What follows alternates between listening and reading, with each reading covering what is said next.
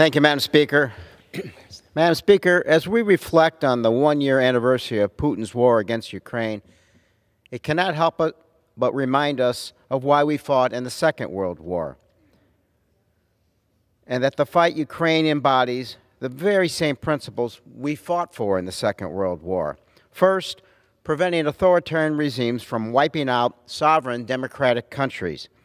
Ukraine is a sovereign democratic nation. They have held free and fair elections since 1991. They have freedom of expression, press, and speech, while Russia is an autocratic nation led by an authoritarian dictator who represses personal expression, the free press, and free speech. He invaded Ukraine expressly to expand his sphere of autocratic control and subvert the will of the free people of Ukraine. The second principle, to prevent further genocide. Putin's invasion has been characterized by the commission of war crimes. 1 year ago this month, Russian forces deliberately targeted a civilian shelter. That same month, they struck a children's hospital and maternity ward. The next month, over 400 bodies of civilians were found in mass graves in Bucha after the city was liberated. And in September, 450 bodies, mostly of civilians, were found in mass graves in Kharkiv. I visited Ukraine last summer, where I met with President Zelensky and traveled to Bucha and saw the mass graves firsthand. In the Second World War, we vowed never again. Removing ourselves from this effort would be an egregious breach of that commitment and would demonstrate that we have not learned the lessons of those who gave their last full measure of devotion in the Second World War.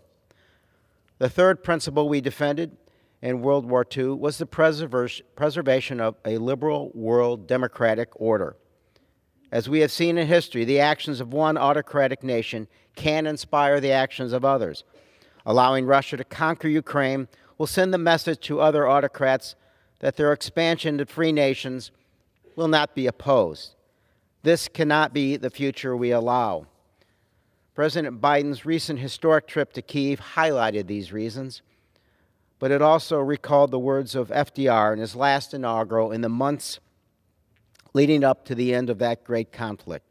He said, "We have learned that we cannot live alone at peace, and that our well-being is dependent on the well-being of other nations far away.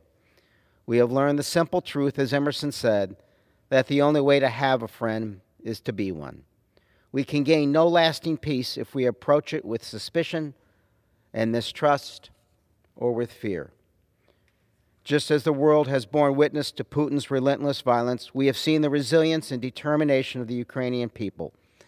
Their fight is the reason we formed the United Nations and NATO in the first place. Quite simply, they have earned that support. As President Zelensky said, aid is not charity, it's an investment in the global security and democracy. He is right. Our efforts to defend Ukraine are to protect Ukraine's right to self-determination and protect the future of democracy around the globe. We are indeed facing a turning point in this war, and I'm reminded of Winston Churchill's words after Britain's victory in the Second Battle of El Alamein. Now, this is not the end. It is not even the beginning of the end, but perhaps the end of the beginning. We are today at the end of the beginning of Putin's campaign in Ukraine and his efforts to recreate the Soviet Union. We must be united in our efforts to defend Ukraine and democracy. I yield back.